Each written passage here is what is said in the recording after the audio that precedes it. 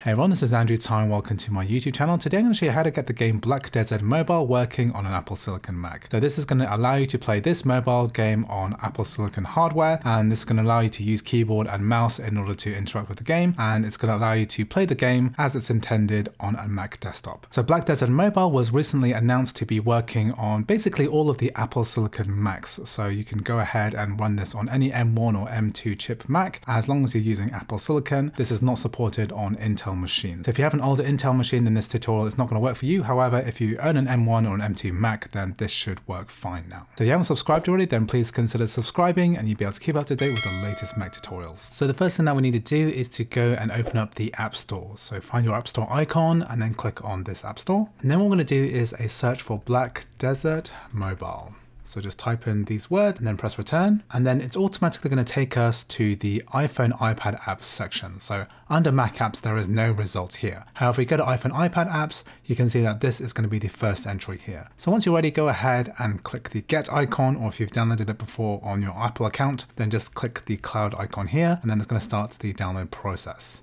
So this is just 55 megabytes. This is going to be the initial downloader. So once that's downloaded, we're going to press the open button, and then this is going to open up Black Desert Mobile. So now what we're going to do is to select our region. I'm going to select Europe and press confirm. So now it's saying here that we need to download an additional 8.68 gigabytes. I'm going to press download and play minigame. So there's a minigame here which you can play while you're waiting for your download to complete.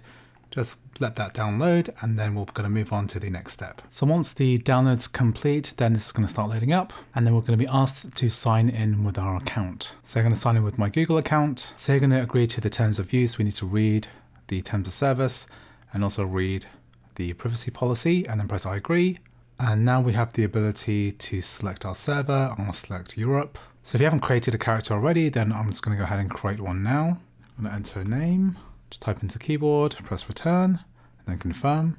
So here we can go ahead and change some settings. So for example, we can turn on AMD FSR, which is a resolution scaling technology, press confirm. I'm going to set everything to high because we're running on a high powered Mac. And then we're going to press confirm here to confirm our settings. And here we're going to press start, and then the game is going to start. So I'm just pressing escape to skip, and then now we are logged into the game. So I'm actually able to control this using the WASD keys, and we'll actually play the game now. So anyway, this is how you get Black Desert Mobile working on an Apple Silicon Mac. I hope you found this video useful. If you did, please like, please subscribe, and I'll see you in the next video.